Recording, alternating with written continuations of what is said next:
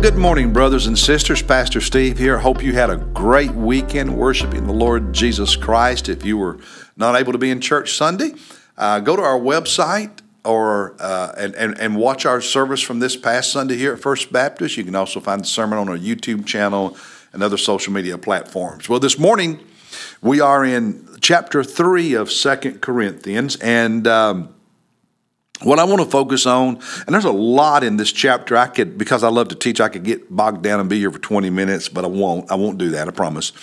I want to focus on the first 3 verses. Now, they're so encouraging. Paul says, starting at verse 1, "Are we beginning to commend ourselves again, or do we need, as some, letters of commendation to you or from you?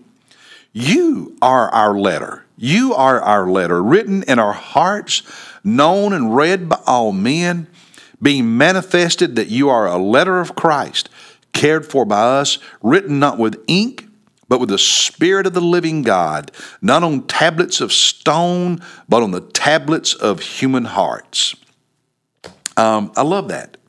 Now, it starts off a little bit negative because you remember Paul had planted this church, and yet some of them were attacking him and so on. So he said, guys, do I need recommendation letters from others to you?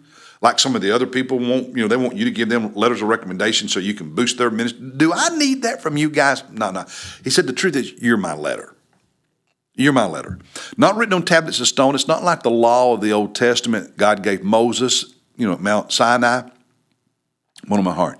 He said, if someone wants a letter of recommendation about me and my ministry, Paul says, it's you. You, the people of God, the churches that I've planted, the people who have been saved, the people that have been, influenced under my ministry. He said, you are the letter of recommendation for me and my ministry. And I thought, wow. I remember many years ago, there was a church reached out to me about asking if I would consider, their vacant pulpit being their pastor.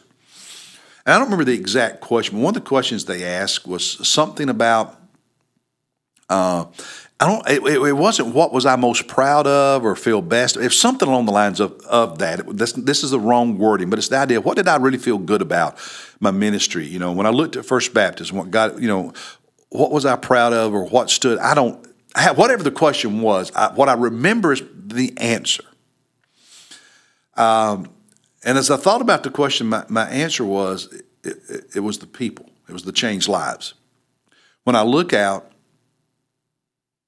and I see people who are here spiritually, and having been here a long time, you can see this more easily, but I see people who are here. And I can remember a time in their life when they were way over here. And when I see people who've moved from here to here, it makes it all worth it. That's the joy of ministry, is seeing people grow and change, of seeing lives impacted by the gospel of Jesus Christ. And if you're a Sunday school leader, you work in children's ministry, youth ministry, you facilitate a D group. Celebrate those victories. Celebrate that growth. Celebrate the people. That's the blessing of it, brothers. That's the blessing of it. Short and simple today. Just wanted to share that with you. I'll see you tomorrow.